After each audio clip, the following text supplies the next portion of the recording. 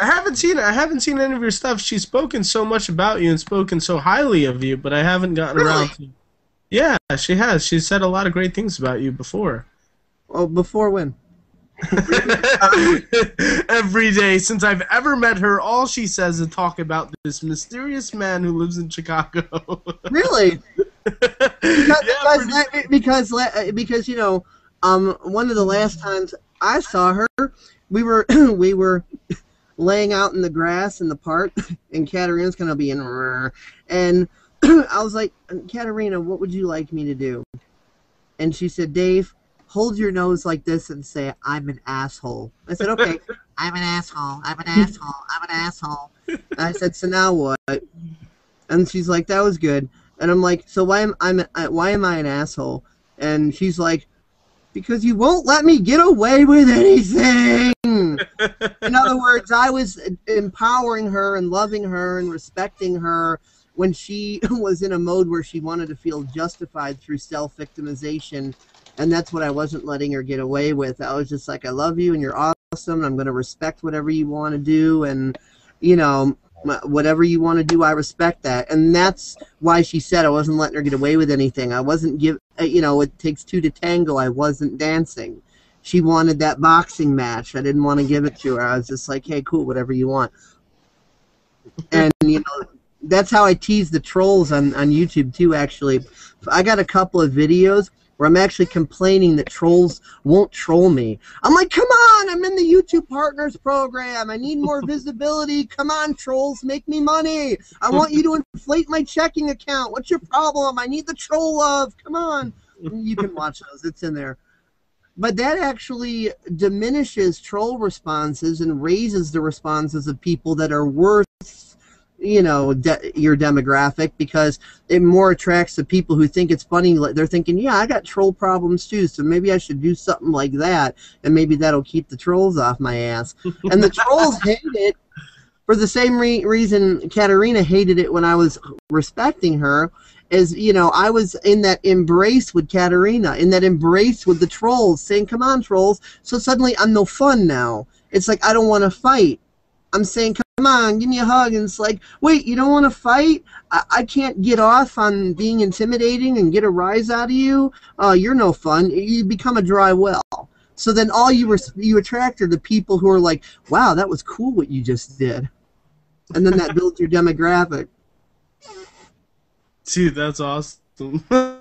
Money isn't good or evil. It's just energy. It's all what you do with it.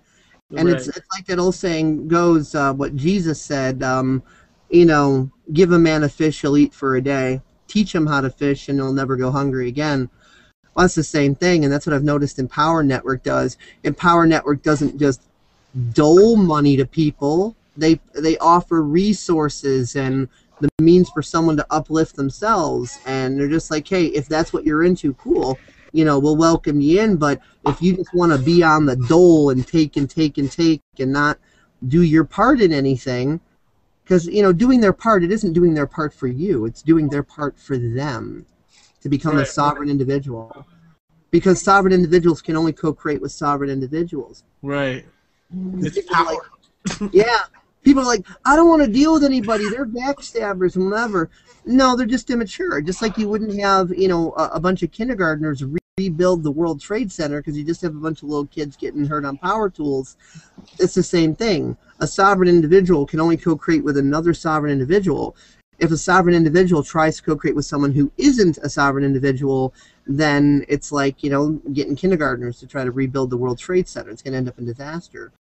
Now, those kindergartners may one day grow up to be the adult construction workers to then be able to rebuild that safely. But if you try to do it when they're kindergartners, you're just going to have a lot of little kids getting hurt on industrial equipment. So it's the same thing. That would be the equivalent metaphor to they're not ready yet. Yeah, exactly. See, I love using crazy fucking metaphors that really make people think. Because, you know, if I keep it, like, simple, like, really simple, it just goes in one ear and out the other. You're absolutely right, though. Now, I'm seeing little kindergartners run around with power tools, drilling each other, and having like you know the quantum and physics and metaphysics, like what you put out is what you get back, and the whole energy construct with that. I have a simple but crazy saying for that gets people's attention. It's neither metaphysical nor quantum physical. I like to say this. If you shit in a bucket, you're going to have a bucket of shit. So if you don't want a bucket of shit, stop shitting in the bucket. And if you do happen to shit in the bucket, don't blame the bucket. We all do that, don't we? We do. We shit in the fucking bucket, and then it's like, oh man, I got a bucket of shit. I'm so depressed now. And it's the bucket's fault. And it's the fault of whoever put the bucket there. It's the fault of the bucket manufacturers. It's the fault of God for allowing buckets to be created. So we blame anything and everything else. We don't take responsibility for our own choice. Very true. Well said. I am not shitting in buckets anymore. Well, if you do, then see opportunity instead of burden. Dig a hole and mulch the shit. It's good for flowers. Very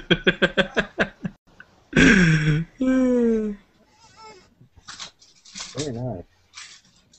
No, I'm just yeah.